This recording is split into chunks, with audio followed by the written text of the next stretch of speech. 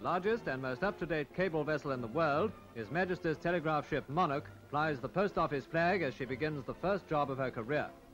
Her commander, Captain Willis, checks his radar as Monarch leaves the Thames to raise a faulty cable from the seabed. Sitting on this rope, the officer can feel when the grappling irons have hooked the cable, showing that primitive methods often prove the best. Meanwhile, another cable is to be laid and is paid out from the hold. And so this new ship begins a long and useful life on the communication lines of the world.